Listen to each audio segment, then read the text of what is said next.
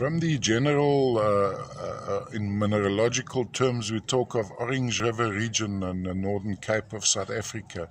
It's actually in the Northern Cape of South Africa. I suspect that this would be from the South African side.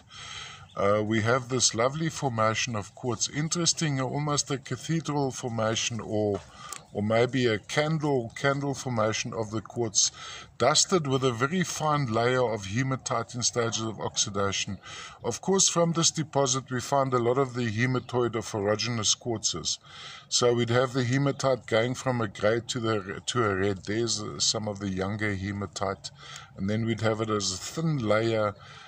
From Buchenhout Hoek, South Africa, we talk of the sunshine spirit quartz. So this could be some Orange River sunshine quartz.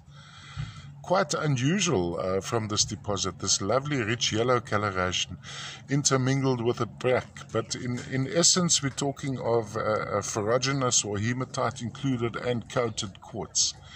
Quite a lovely form. From a display point of view, if you have it standing flat like this, go around like this, just like that, looking from the top down, I quite enjoy this particular angle where you got the prominent crystal jutting out. Of course, we like to see quartz as per the form, or we could have it with those crystals on the top jutting out that way.